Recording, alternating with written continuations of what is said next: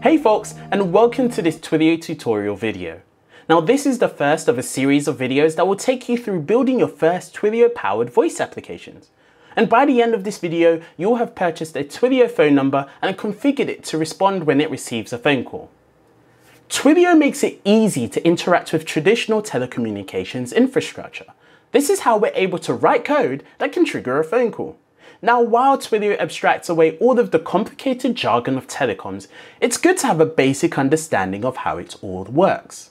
Across the world, in so many different countries, there are various communication networks.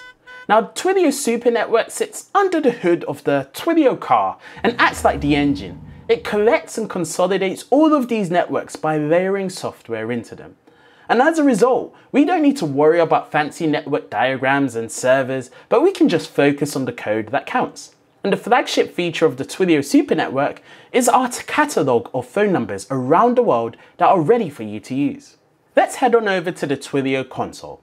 Here, we can buy a phone number with just a few clicks. Head over to the phone numbers page on the console and click on Manage. Here, we can buy a new number. Now there is a handy search bar for us to pick the right phone number for what we need. We want a phone number that can use Twilio Voice. We don't need to worry about SMS for now. Different countries around the world have different regulations for the phone numbers in each of those countries. Now these may require providing an address or adequate identity documentation. To find out what is needed for your country, you can head over to your phone number regulations page. You can search by country and find out what the rules are to buy a phone number where you are.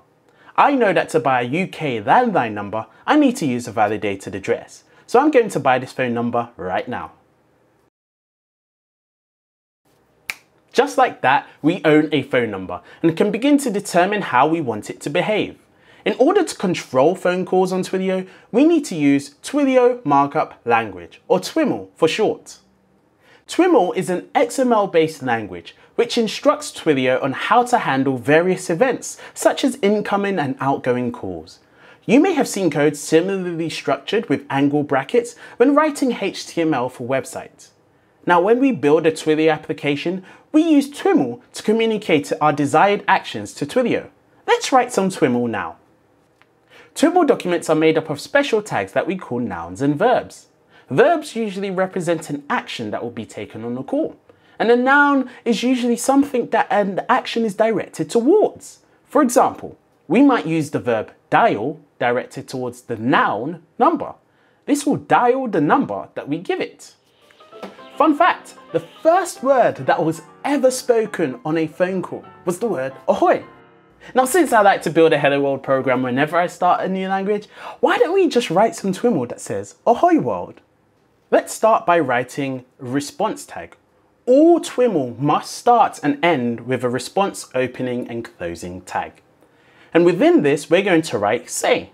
Once again, we need to close this. And within our say tag, we're going to write the actual text that we want the phone to say. Ahoy world. Now this TWIML document needs somewhere to live that Twilio can access whenever our phone number receives a phone call. Today we're going to use something called a TWIML bin. This is a serverless solution that Twilio offers to host TWIML for us. Let's head back to the Twilio console. Over in the TWIML bins page, we can create a new TWIML bin. Let's give it a name. And we can copy the code that we wrote earlier into it.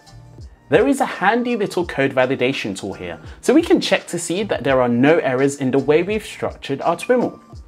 When it all looks good, we can hit create. Now let's head back to the phone number that we bought earlier.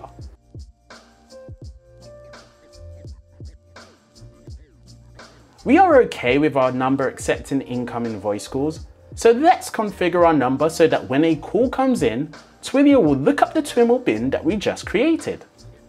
Now once we've done this, we can hit save. Don't forget to hit save, it's super important. Now pause this video and give your phone number a call. You should hear it respond saying ahoy world, and then the call will end. Go on, pause it right now, I'll wait.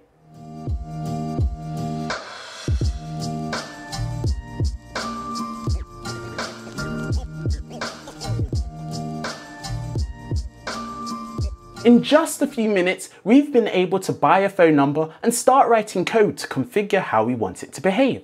Now let me show you some more things that we can do with TwimL. Back in our TwimL bin, we can chain multiple instructions after the other. We could play some music. We could use the play verb to give Twilio the URL of an audio file to be played. Maybe you want to use this for more interesting hold music. We could also dial another phone number. I actually use a TwimL bin myself that forwards calls to my mobile phone. That way I don't have to give my real number in the internet when I build stuff like this. We could even dial multiple numbers by using the number noun. Twilio will dial each of these numbers until the first person picks up. There is so much that you can do with TwimL and many more options that you can add to make it more complex. We can choose between a variety of voices, change the language it's spoken in, or even add an accent. My personal favourite is the Australian accent. Now you know how to buy a phone number and write TwimL to configure it to behave how you want. Join us in our next video as we learn how to initiate outbound phone calls and interact with the Twilio API from our own code. And like I say at the end of each video, I can't wait to see what you build.